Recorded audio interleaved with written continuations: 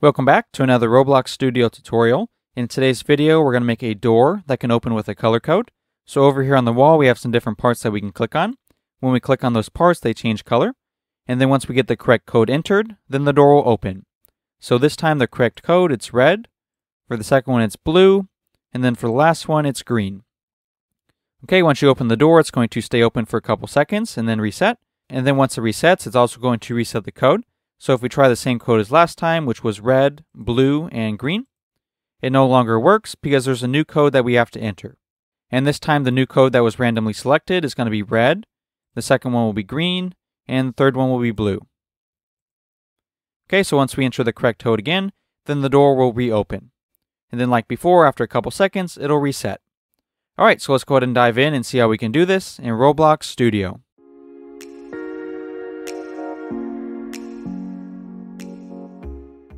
Alright, so let's go ahead and get started. So all the parts that we're going to be using for this door, I put inside of a model, and then I just renamed that model to color door. Inside this model here, the door is the red part. Lock 1 corresponds to the first part. Lock 2 is the second part, and then lock 3 is the third part. And then finally, the black wall is called wall. Alright, so that's all the parts that you need, and also the names that you need to call them. Inside of lock 1, 2, and 3, make sure you add a click detector as well. And once you have everything inside of your model with the correct names, go ahead and insert a script, and then we'll start working on that. So the first thing we're going to do in the script is make a variable for the model.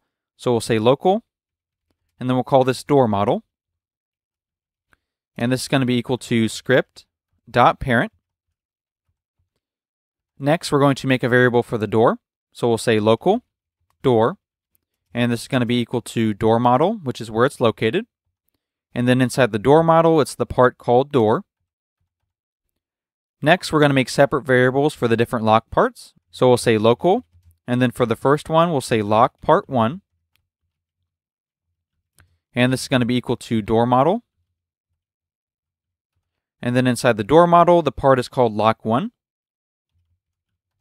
Next, we'll do one for lock part 2 and lock part 3.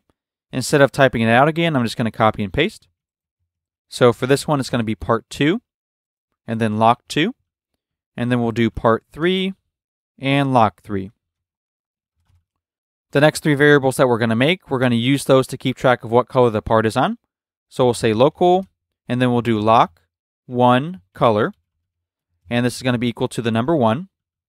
I'm going to copy and paste this 2 more times. Okay, the second one will be lock 2 color. And then this one will be lock 3 color. Next, we're going to make a table that we're going to put some different colors into. So we'll say local, and then we'll say color underscore list. And this is going to be equal to a table, so that's going to be curly brackets. Inside here will be the different colors that you want to use. I'm going to use red, blue, and green, so I would say really red. And then for the blue one, it's really blue. And then for the green one, it's lime green. If you're not sure what the color names are, then you can just take a look at a part. And then for that part, go up to the color section. And then if you just hover your mouse over one of the colors, it'll tell you what the name is. So if you wanted to use this one, then you would put light stone gray. The next thing we're going to do is make a variable called color num. So we'll say local color num. And this is going to be equal to the number of colors that we have in our list. And we can get that number by doing this symbol, which is Shift 3 on most keyboards. And then we're going to say color underscore list. The reason we're doing this will make sense once we finish the next line. So once we get through that, then I'll explain why we're doing it. Okay, we're going to make another variable. We're going to say local key. And this is going to be equal to another table. Inside the table will be the code that's going to unlock the door. So it could look something like this. It could be 2, 1, and then maybe 3. What this code would mean is for the first block, it would have to be blue, since that's the second item in this table here. For the second block, it would have to be red, because that's the first item in this table. And then for the last one, it would have to be green, because that's the third item in this table. For this key here, you have 2 different options. You can either set it manually like we just did. What I'm going to do to make it a little bit more interesting is have it choose a random code. To make it random, what we can do is say math.random. Inside the parentheses will be the numbers it picks between. So we want it to choose between 1 And then since our table here has 3 different items in it, we could put the number 3. But let's say you want to add another color into this list later on, then you'd have to go back and change this number, and you'd also have to change it in every spot that we use it later on. So the easier way to do this, and the reason we created this variable here, is instead of saying 3, we could just say color num.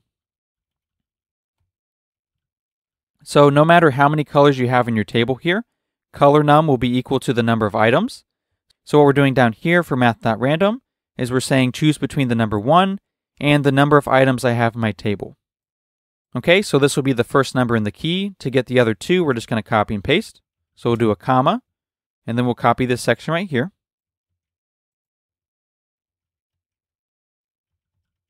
So by doing it this way, we're going to get a random key, and to me, that just makes things a little bit more interesting. For testing purposes, I'm going to print out this key, and we can do that by using a for loop. So we can say for underscore comma, and then we'll say num in pairs. We're going to be taking a look at the table called key.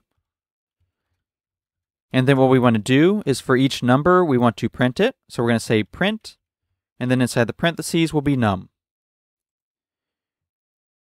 All right, so let's go ahead and stop here and make sure this part is working. So what we're going to be checking for is to make sure that we get a random key and that it prints that key off. And if we open up the output, we see our key down here. So our key is 1, 3, and 2. So that will correspond to the colors red, green, and blue. Okay, so now the next thing we're going to work on is we're going to make it so that when you click on one of these parts, it changes to one of the colors in the list. Okay, to do that, we're going to start with our first part. So we're going to say lock part. And this will be number 1. We're going to reference the click detector, which should be inside of the part. And then we're going to say dot mouse click. And then we're going to say colon connect. We're going to be connecting this with a function we're going to put inside the parentheses. And then inside this function here, what we're going to do is we're going to say lock 1 color. And remember, this variable is keeping track of which color we're on. So if lock 1 color is equal to 1, that would be red. If it's equal to 2, that would correspond to blue. And if it's 3, then it would be green. So whenever we click the part, we want to increase this value here. To do that, we're going to say plus equals 1. So currently, if it's equal to 1, it's going to make it 2. If it's equal to 2, it's going to make it 3. But we do have a problem. If it gets to 3 and tries to add 1, there's no 4th item in this list here. So what we have to do is we have to make sure that this value here is not bigger than the size of our table here. The way we're going to do that is we're going to say if lock 1 color is greater than, and here we can either put the number 3 because we have 3 items in this table. The better way of doing it, though, would be to use this variable here. That way, later on, like I mentioned before, if we increase the size of this table, we don't have to fix anything else in the code. Okay, so if it does run into a case where it's bigger than the size of the table, then what we want to do is reset it back to 1. So we'll say lock 1 color, and we're going to set that back equal to 1. So once we have that value, we're going to be using that to pick the color. So we're going to say lock part 1 dot brick color, and that's going to be equal to brick color dot new. Inside the parentheses, we're going to put our color list. And then after color list, we're going to use square brackets to choose a certain item in this table. And the item that we want to choose is going to be equal to this value.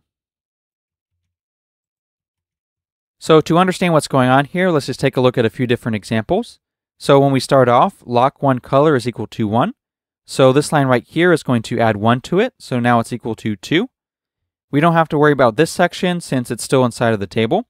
And then down here, this is how we're setting the color of it. So we're setting the color equal to a new brick color. And then we're using that value. So it's number 2 here.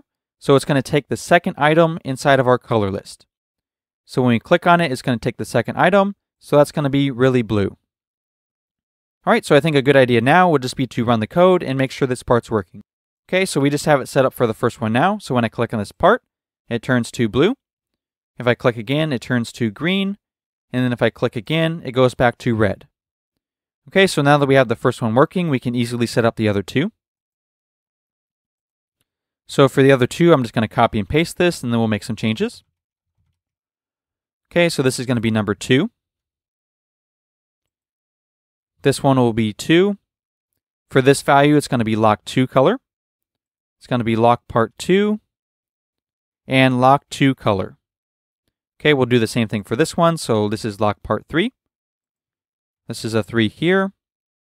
We'll put a 3 here. And finally right here. Okay, so now we should have it set up for all the different parts. So let's go ahead and test again and make sure we got it. Okay, so if I click on the first one, it's working. If I click on the second one, it's working. It looks like right here, though, that it's not changing back to red. And if we take a look at the code, we forgot to change the numbers in one additional spot. So down here, we should also change these 2 to number 2s. And down here, it'll be number 3s. All right, so it should be working now. Let's go and make sure. Okay, so the first one's working. The second one's working. And the third one's working. All right, so everything looks good. So let's go ahead and move on. Okay, so now that we have the parts changing color when we click on them, the next thing we need to do is check to see if the color sequence matches our key. To do that, we're going to write a function that we'll use to check our color sequence. So right here, we're going to say local function.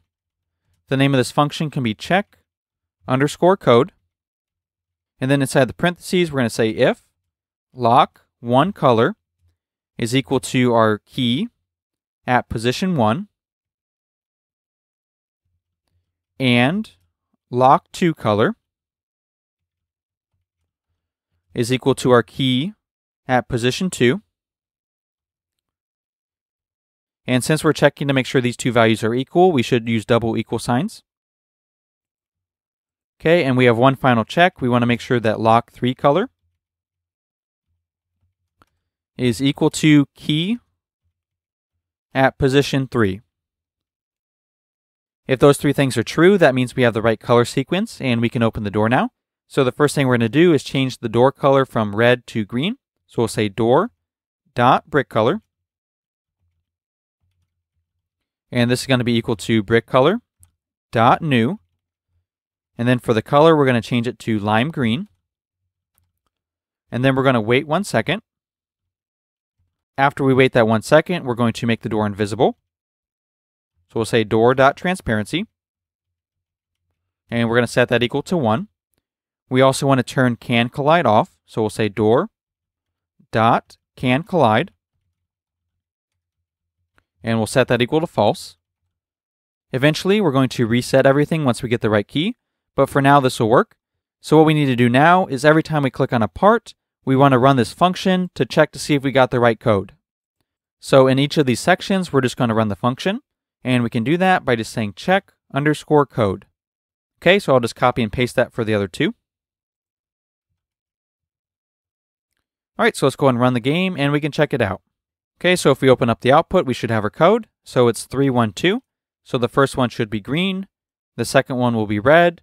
And then for the third one, it'll be blue. Once we get the correct code, it turns green for 1 second and then goes away.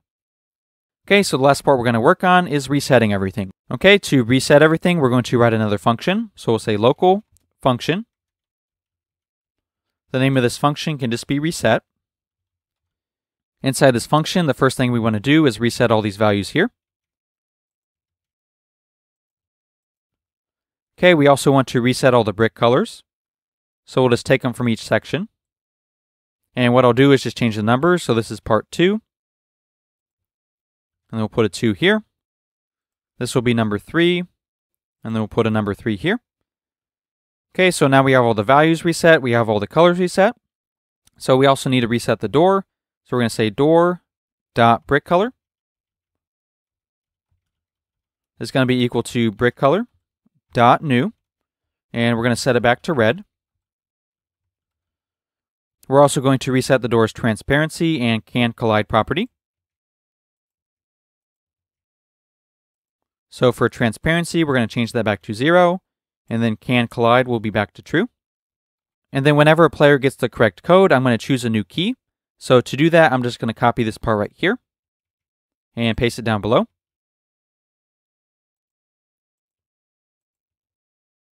And I'm not sure if I mentioned this before, but this part right here is just for testing, so it's not necessary. It just helps you when you're testing because it prints out the code down here. All right, so that is our reset function. So we reset all the values here. We reset the part colors and also reset the door. In addition to that, we also picked a new key. Okay, so the final thing we have to do now is once we get the correct code, we want to reset everything. So here what we're going to do after we make the door invisible, we're going to wait for 3 seconds to allow the player to go through, and then we'll call the reset function. And I just realized up here I made a little mistake, so we don't want to make new ones, we just want to replace the original values. So we're not going to put the locals in front of it. Alright, so now that we got everything, let's go ahead and check it out and make sure it's working. So this time the code is 222, so it should be blues all the way across. And there we go. And then after 3 seconds, it resets. And our new code is now 332, so it's going to be green, green, blue. So there's green, green, and blue. Okay, after 3 seconds, it'll reset, so we'll just test it out one more time. And for the final time, it looks like it's going to be blue and then green, green.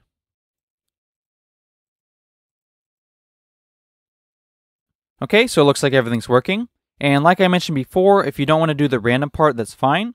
Instead of the random part, you would just put in your color code. So it could be something like 213, and that would just mean that your code is always going to be blue, red, and green.